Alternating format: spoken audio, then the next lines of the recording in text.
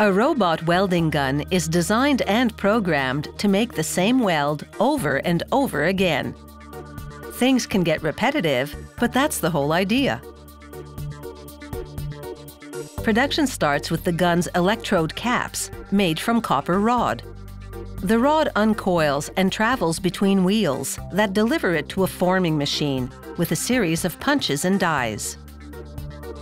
Mechanized fingers shunt the rod from one die to the next. The punches drive the rod into the die cavities to stretch and form it into electrode caps. Next up are the electrodes. They come in thousands of different shapes.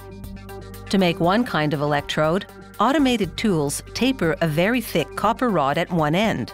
A drill bores into the other end to form a hole for cooling water. For other electrode styles, tools carve the solid end of an only partially hollowed blank. They pare it down so that it will be able to perform welds in a small area. They also shape it so that the electrode cap will fit on it.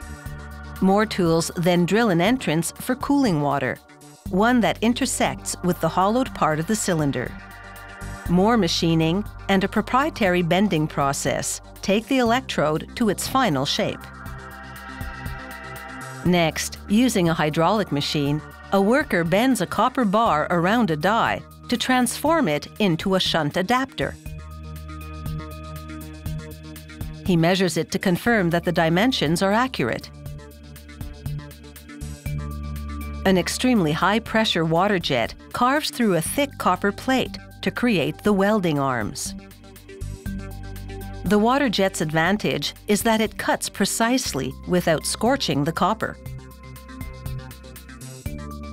At the next station, computerized tools take a solid block of steel to another shape, creating a mount for the motor that produces the welding force. It's quite a transformation. An employee bolts steel plates to the end of the copper arm. He places a washer on the bolts and torques the bolts to a specific setting. He inserts the electrode in the other end of the arm, places the cap on it, and hammers it in place. Then, with a crane doing the heavy lifting, he transfers the second weld arm to the first one.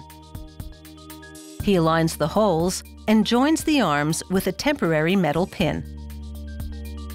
He then guides the robot welding arms to the transformer that will deliver electricity to the electrodes. After the temporary pin has been replaced with a permanent one, he bolts the arms to a transformer.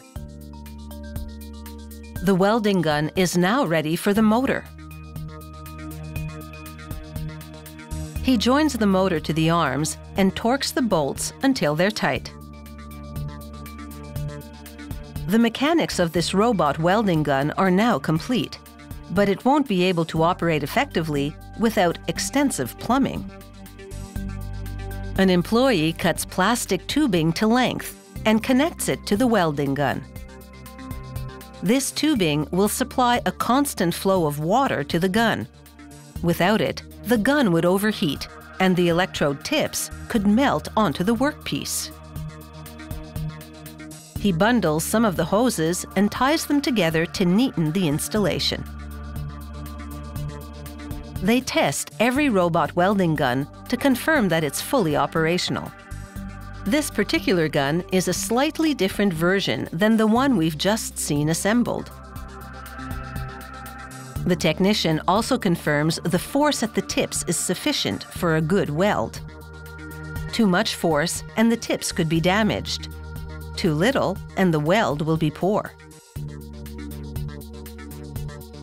It takes about an hour to assemble a robot welding gun. It's now ready to leave this factory and be part of the action at another one.